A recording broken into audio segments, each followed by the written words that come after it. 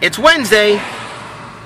Just finished up my class over at the Heritage Center, back that way, which means I'm heading that way home. I know I said a while ago that I would never record a video while operating a vehicle, but I'm not really moving. I'm going about 4 miles an hour, and the traffic ahead is quite a backup. That being said, it gives me a few minutes to pause and say hi to you guys. Oh look, the little library. You guys remember that? I wonder if my book is still in there. I paused right there at that little library. So I can get it in frame here. Coming up soon. There it is, the little library. I stopped there and put a book in there. Go back earlier in the year. Not too long ago, I was at the little library on the same kind of Wednesday scenario. But today I'm not talking about libraries or even my class at Creole Day. I'm talking about something I'm not very surprised about. Check it out.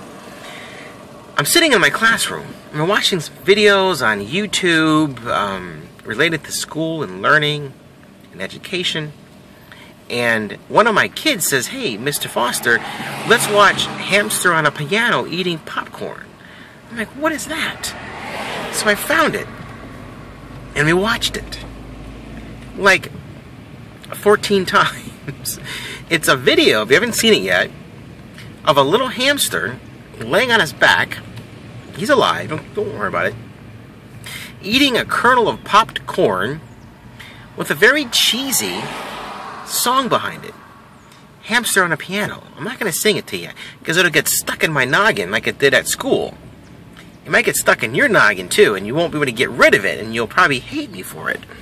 Anyway, I went back and said, how many views did that Hamster on a Piano get? Over 2 million.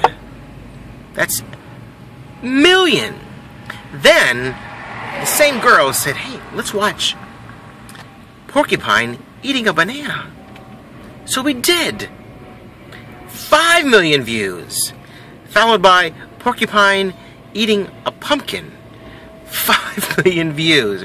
I've been doing my silly little videos here for over a year. And I struggle to get 6, maybe 7 views a night. And I put my heart and soul into this. I plan and I think and I organize and I merge. And sometimes I lament over when the technology doesn't work right. Because I want it to be a success. Yet somebody can record a cheesy song about a hamster eating a kernel of popcorn and get 2 million views. So guess what?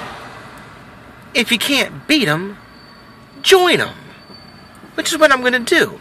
I'm in the process of putting together my own very cheesy video with a very cheesy song. I'm going to make it as obnoxious. I shouldn't say obnoxious. The hamster video is not obnoxious. It's just funny that a little video like that would get such popularity. So I'm working on that. A goofy, silly video just to kind of be an experiment to see exactly how that would happen. What would happen if I did that.